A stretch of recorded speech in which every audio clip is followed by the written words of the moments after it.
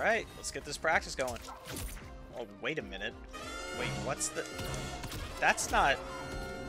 Okay, none of this is right. As you can see, this notation is completely wrong. This is 1, that's right. But 4 is 2. 3 is 2. And 4 is 3? Okay, that's not correct.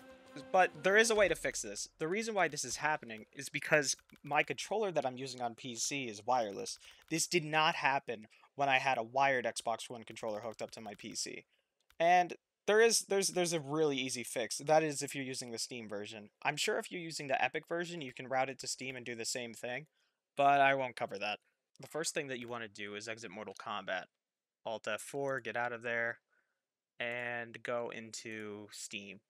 Once you're in Steam, go to your properties, go to your controller, and enable your Steam input. As you can see, it's registering my Xbox controller right here. So now, when we load up Mortal Kombat, and our notation is correct again. So, let me know if you learned something. Let me know if you didn't. Leave a dislike if you didn't. Leave a dislike if you hate me. And leave a like if you learned something. Stoob out.